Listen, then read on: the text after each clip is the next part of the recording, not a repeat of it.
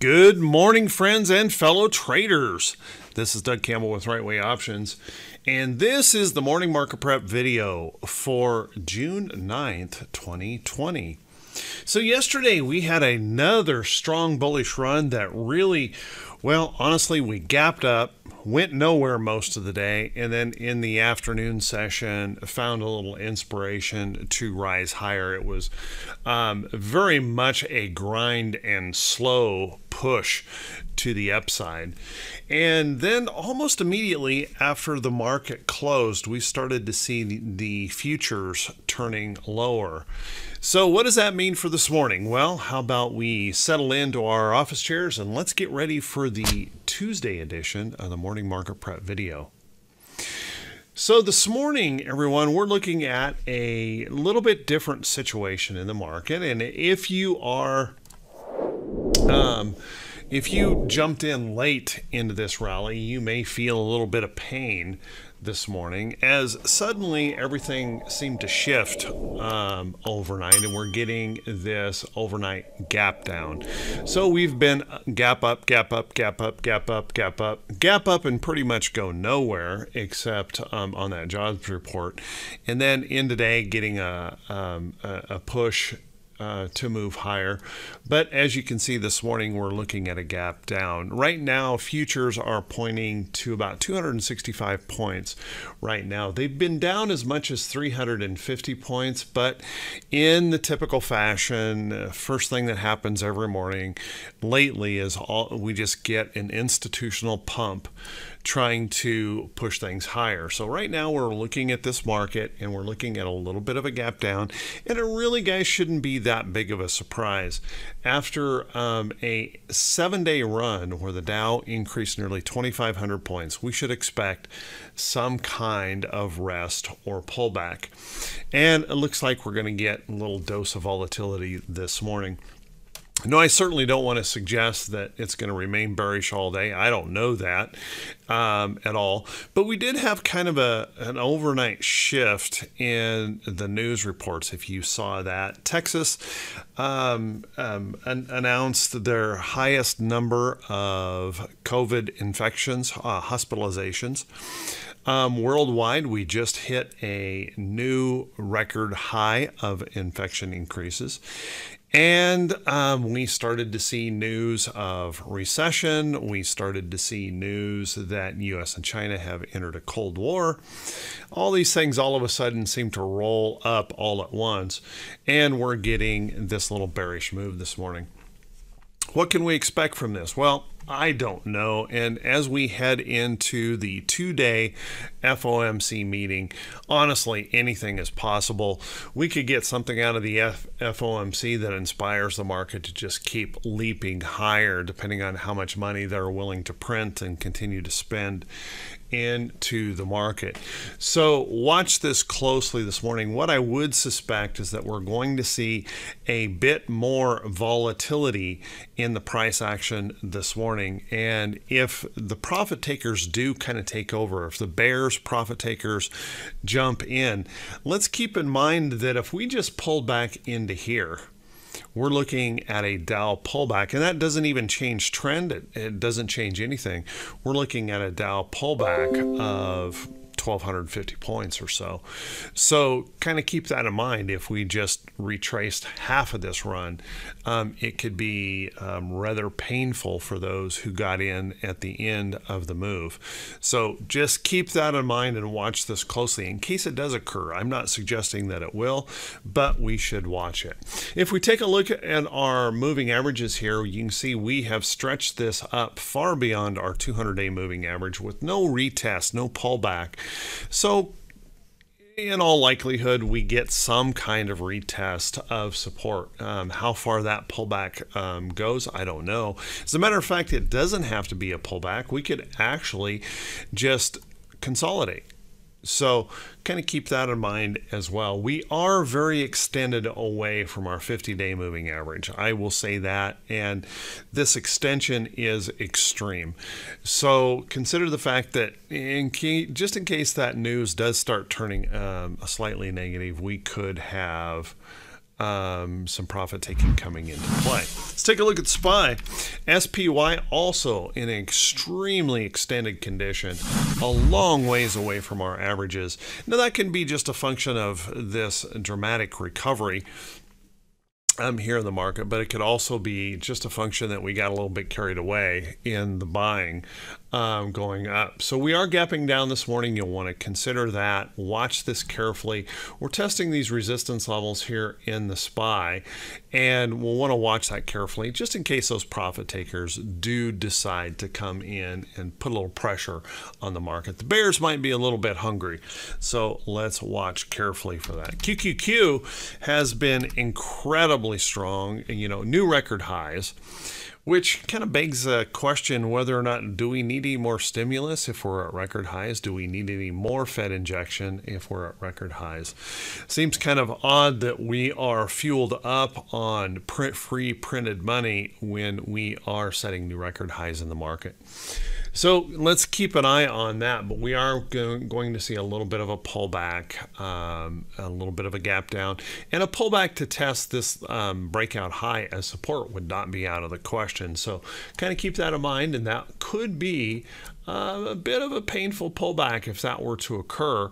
We're looking at about 5 points back on the NASDAQ, or 2.5% in that pullback. Very extended away from our 50-day moving average here, which would suggest at least a rest could be coming at any time. Let's take a look at IWM. IWM also rallied strongly yesterday, pushing above its 500-day moving average. Once again, a very extended move away from the 50-day moving average, and the possibility that a rest or a pullback could be soon on the way. So watch that closely. Now, one of the things that was interesting yesterday is why we were rallying. There was some clues here in the market. First, we had the VIX rising. The VIX was moving up. There was obviously a little bit of fear coming in that we had extended this move a little bit too far. So the VIX started to rise yesterday while the market was continuing to go up.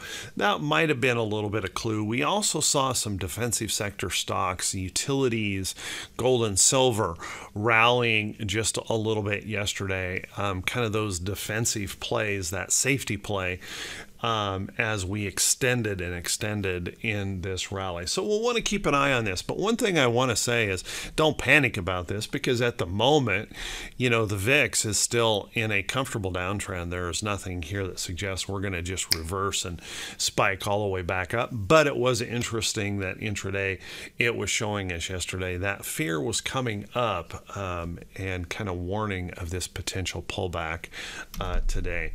Let's take a look at T2122.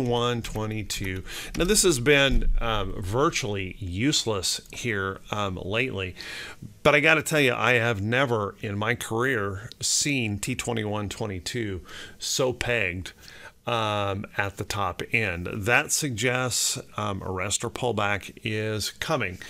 Now, can we continue to fuel this higher? I think we can if we keep printing up the money, if we keep talking about stimulus packages and things like that. We could continue to push this or peg this up here at this high level. But it's also entirely possible that profit takers, those bears, might be a little bit hungry, start pushing things back down. I know folks that may have got in this late might feel like the carpet's just pulled out from under them, and that's understandable. Unfortunately, it's the new normal of the market. We get an institutional push one way or another. It seems like every day either we gap up or we gap down, and unfortunately that's what we as retail traders are having to deal with, and every day seems to be a substantial gap. So keep that in mind as you plan your risk and plan your trading, that tomorrow could be another complete reversal in the market. We don't know. Let's take a look at our economic calendar for today. And our economic calendar, actually a pretty darn quiet day today, except for the beginning of the FOMC meeting. We're going to start the FOMC. At 10 a.m., we're going to get the job openings report. It's not looking to be bad. a little bit of a decline from prior is what they're expecting, but nothing terrible in there on the job openings report. But then we could just get a little bit of calming. We might get some morning volatility, might be a little bit of calming. And then remember, we've got the FOMC announcement tomorrow with the Fed press conference to follow. We're going to get CPI numbers and the petroleum status. All of those can move the market around a bit. So tomorrow will be a bit more interesting on the economic calendar than today. On the earnings front, we have about 39 companies reporting earnings today. We do have a few notables to be made aware of, but I'm not sure they're going to be ones that really move the market around dramatically. Let's take a look. First off, AMC reporting this morning, and we'll have to, it looks like it's indicating just a tiny bit lower, but that could just be a function of the market gapping down. I'm not sure they've reported yet. Keep an eye on that. It'd be a little bit difficult to believe that AMC is going to report a good earnings report, considering theaters have been closed and social distancing requirements means that they can only about fill them to about 20% capacity, even on the reopen. CHWY, Chewy, also reporting today. Now, they have benefited dramatically from the pandemic, as everyone having to feed their pets and buying product online. So keep an eye on that. That could have a very good report today. CONN. Specialty retail and retail itself has in the last few days seen quite a surge in buying. Keep an eye on this as this reports today. It looks like it's indicating just slightly lower this morning. Five Below is another retailer reporting today. It had a little bit of selling yesterday and also looks like it's indicating just slightly lower. GME popped huge yesterday in anticipation of its earnings today. GameStop, we'll see if they benefited from the coronavirus or not. People buying game systems and games and things like that out there. No streaming services that I know of that come through GME, so may not have been the benefit that other streaming services may have seen. HDS is reporting today. We'll want to keep an eye on that. MOV will be reporting today. You can see a lot of these have spiked dramatically into that earnings report. Signet Jewelers today is reporting, and the last I have on the list for this morning is VRNT as a possible mover or notable this morning in earnings reports. So with that, everyone, hey, I want to wish you all a great day in your trading. And if this is the first time you've seen these videos, if you guys could do me a favor, if you could click that subscribe button on YouTube and then also click that bell icon when it pops up so you can be notified every time I post one of these videos. You know, the purpose of these videos are not to provide any prediction whatsoever. They're just simply to look at the technicals, the aspects that are affecting the market for today, the news events, the economic calendar, those kind of things, and see how you might want to approach the market for the day. And if you find this to be helpful, if you could please do me a favor, click that thumbs up button and also leave a brief comment. It helps us to continue to grow the channel, and I truly, truly appreciate it. Honestly, very humbled by all of the wonderful comments that come in. Thank you so much, everyone.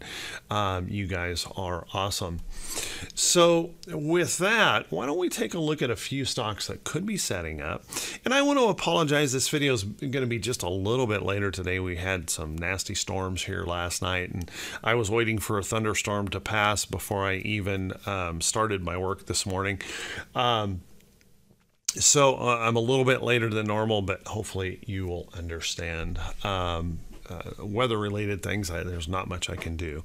So let's take a look at a few stocks. I actually added some alerts yesterday, keeping an eye on SQ here. SQ, nice trend. These pay systems have done really, really well. And SQ rallying nicely, breaking through this resistance. And you can see this nice little tight consolidation in here.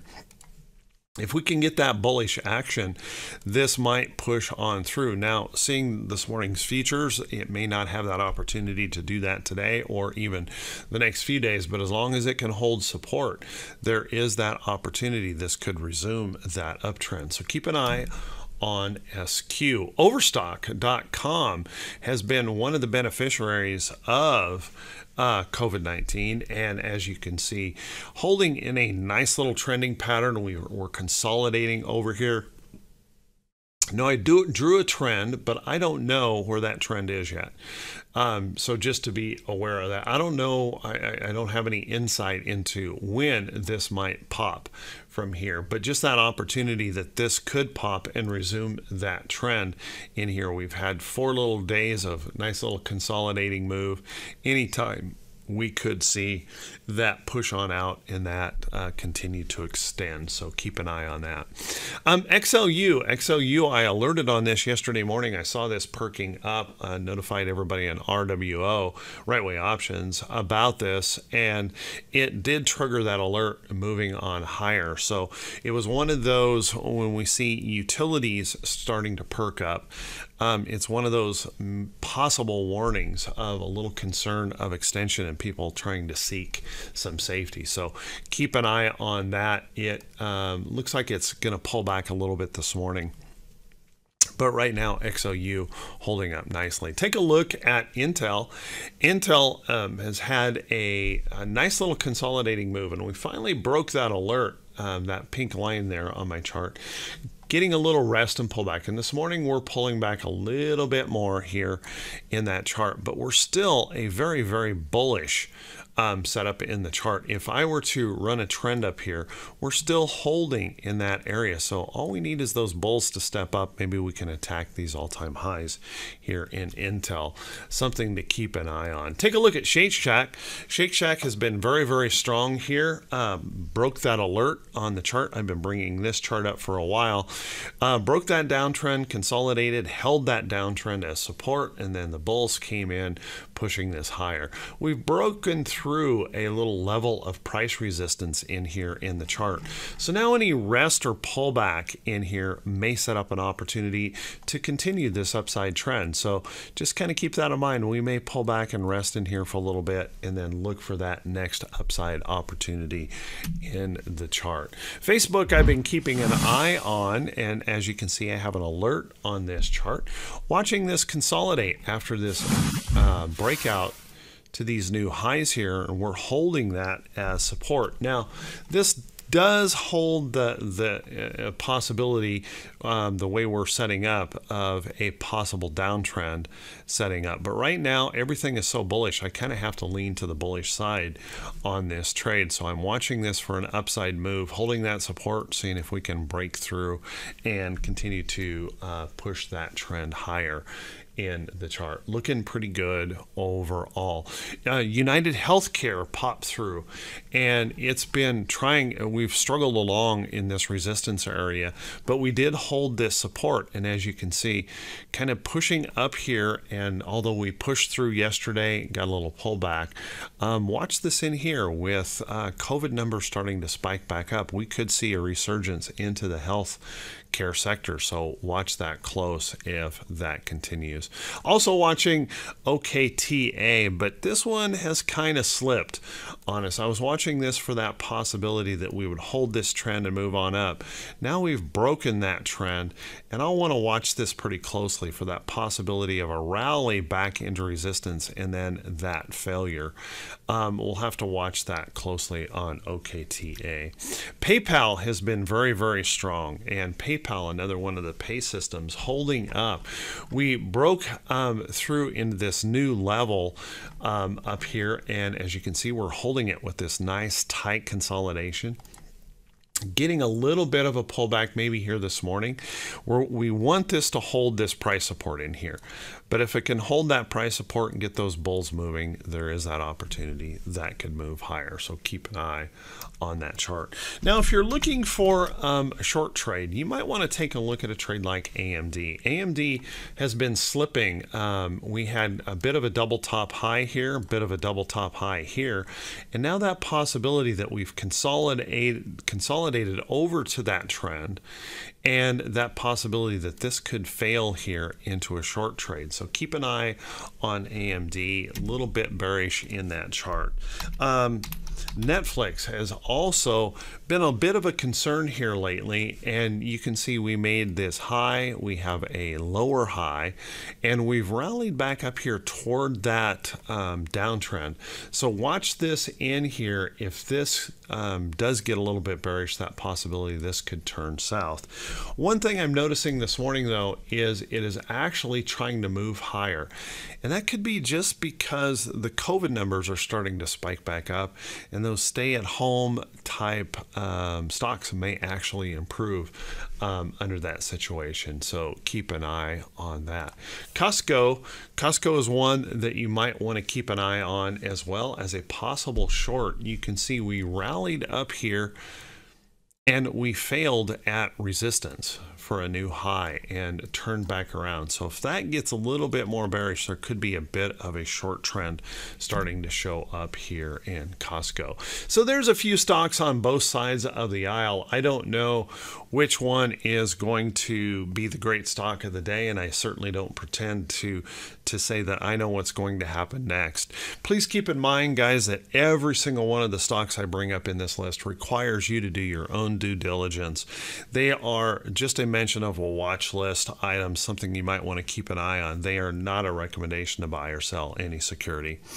So everyone, I want to wish you all a fantastic day. Have an awesome one. Make those profits come in, ring that cash register. Y'all take care, stay safe, and we'll see you right back here bright and early Tuesday morning. Have a good one, everyone.